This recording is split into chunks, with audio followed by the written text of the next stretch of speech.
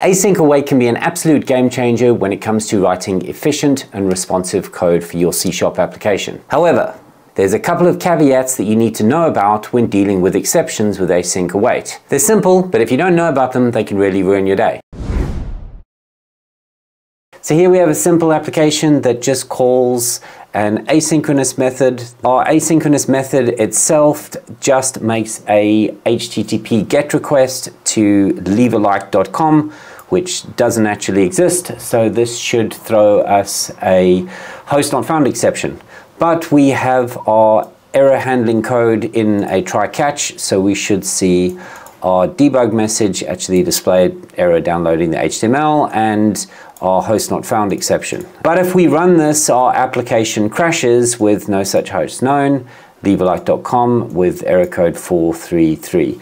So the question we ask here is, why didn't our catch statement actually catch our exception that was thrown in our asynchronous task? So why does this happen? Well, two reasons really. First of all, our try catch will only catch exceptions in our synchronous portion of the code. And secondly, asynchronous methods don't actually throw exceptions. Rather, they just return a task object which stores any information about the exception should anything have gone wrong with the execution of that method. So how do we fix this? Well, one of two ways.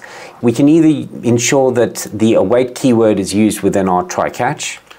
So compiler here will moan because we can't use await unless it's inside an asynchronous method. So this will force us to make our methods asynchronous all the way up the call stack. So in this case, we can make our main an async task, and now we should just run fine.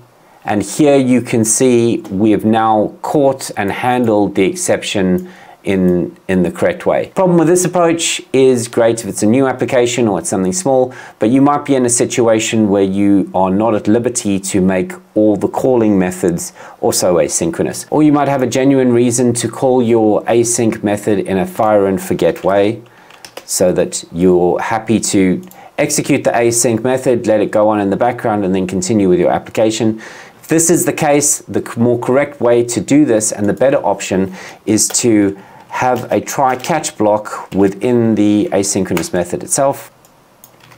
If I run this now, you'll see we're actually getting our debug message with the exception, and notice how that this is being called after our end application debug message is being printed out. So the fire and forget fashion of this running and executing after the main thread has run is applicable. This approach also has merit where you have multiple tasks running simultaneously and you have multiple exceptions being thrown all at the same time. In this scenario, we fire off 3 separate HTTP GET requests to 3 separate fictitious websites, and we should receive 3 separate exceptions saying that the host doesn't exist. As a side note, make sure to realize we're using a when all here and not a wait all. They are different. One performs its wait in a blocking manner, whereas the other one doesn't. It's easy to get them mixed up. If we run this, we only get leavealike.com. Even though they're all throwing an exception, the first one crashes the application, leavealike.com over here. So once again, we could make it async task all the way up and await our multiple situations. This will now at least catch our exception. Only the very first exception is handled. The other 2 exceptions are discarded. Those exceptions could have valuable information that you want to log or store or do whatever with. So once again, we really want to wrap our asynchronous call in a try catch to preserve all that exception detail. And if we run it now, and you'll see we'll have all 3 exceptions being handled as you would expect. We don't even need to have the asynchronous calls all the way up the call chain. We can still call our asynchronous method in a fire and forget fashion. We don't even need the try catch here either.